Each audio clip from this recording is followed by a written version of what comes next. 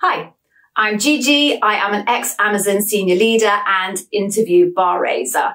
Welcome to part 2 of a 2-part series on my top Amazon interview tricks and tips. If you haven't seen part 1, don't worry. You can always watch it after this one. They don't need to be in chronological order. But when you watch it, I did record the series as a single part originally and then decided it was too long to split it into 2. For this part 2 then, that'll make sense because you'll hear I'm coming to the end of what was originally quite a long video. So just a warning, I have also cut my hair quite significantly since I did that video, so please don't be shocked. Enjoy.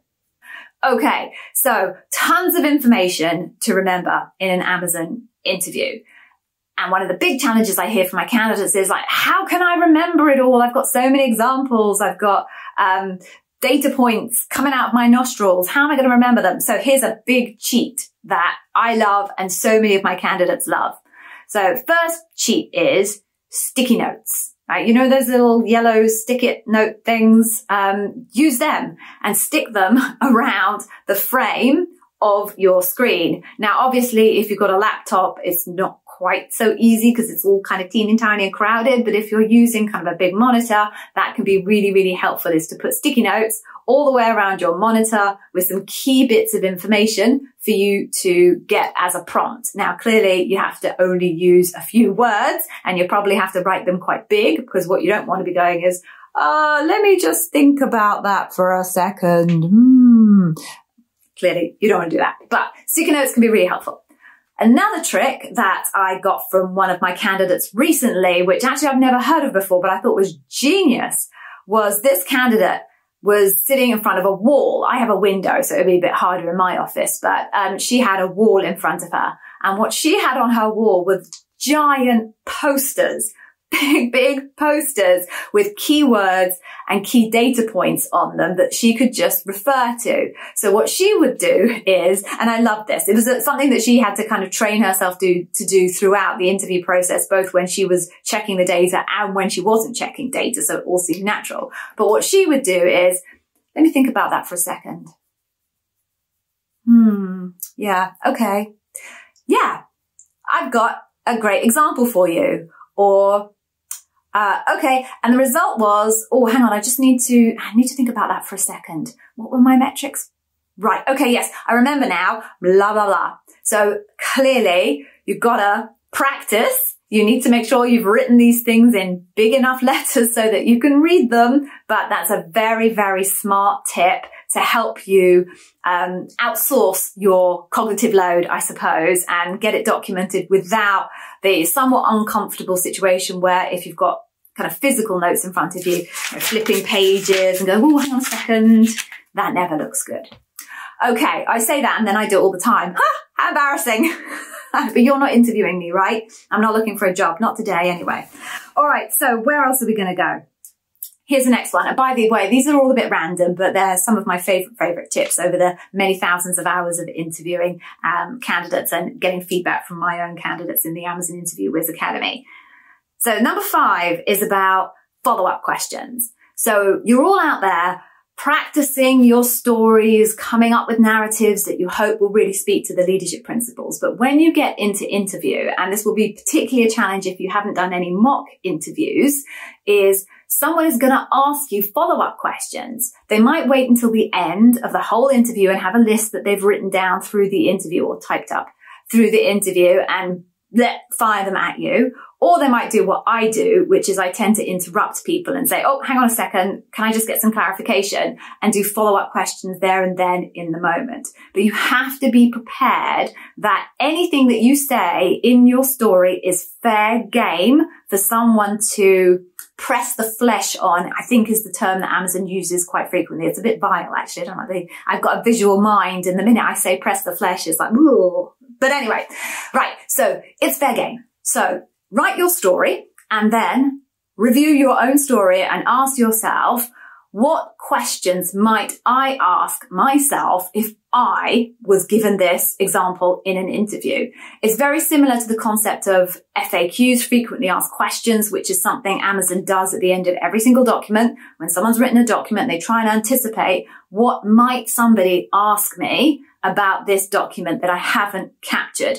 I might not necessarily want to put it in my core document, but I do want to be prepared in case anybody asks it of me. So do that. That's my next best favorite tip, right? Write your story and then build yourself a set of FAQs. What would I might ask myself if I was being given this example?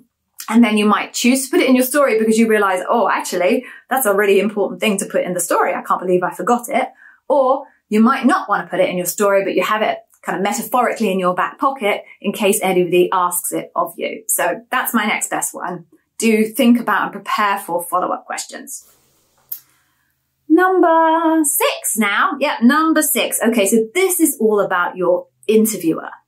So you'll hear there are different philosophies, I suppose is the word, about what an interview really is. You know, I see so many coaches out there talking about interviews as if it's some kind of a war or a battlefield or some kind of game of chess and strategy where you're trying to dominate or your interviewer is trying to dominate you, blah, blah, blah.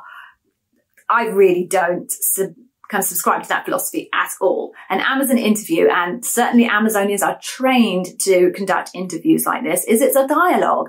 It's an exploration where they're trying to get the evidence that they need from you to help them make a decision. So part of their job is to help you draw or offer up that evidence. So your interviewer's frame of mind is really important going into the interview. You want them to be settled. You want them to be comfortable. You want them to be relaxed. And one of the challenges about interviewing when you are an Amazonian is it's on top of your day job. Most Amazonians, you know, if you're an L5 or above, chances are you're doing 1, maybe 2 interviews a week. And you're very likely to be doing a role. This is the truth of most Amazon roles, is you're busy. Very rarely that you ever have kind of, oh, I wonder what I'm going to do next in an Amazon role. There's always work to do.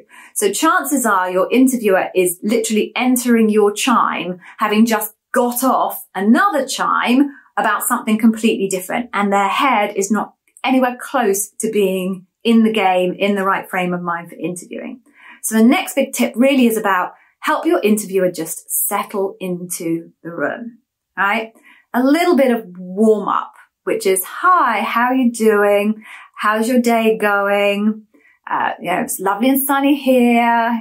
Just kind of some general human meandering chat type stuff, just literally a couple of seconds, but it will just give your interviewer, and I've been there so many times, I promise you so many times, where I need to get my head out of the last meeting that I had, which was about the underperformance of a huge campaign or whatever, because I'm a marketer, into the space of, okay, I'm interviewing somebody, I'm interviewing them about this role, I'm focusing on dive deep and hire and develop the best. I read their CV about 3 days ago. I have to remember, resume, British.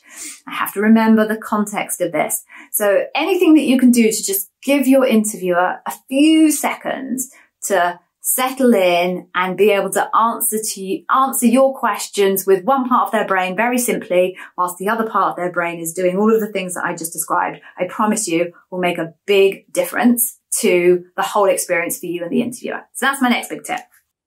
So surprise, I have actually decided I need to turn this into a 3-part series. Who knew? So if you found this insightful and you'd like to help other candidates get access to this type of content, then please do put a little comment in the comments box or give me a little thumbs up. Now what you need to do is click on this link here and go and grab yourself one of my free Amazon Interview Wiz Academy Customer Obsession Masterclasses.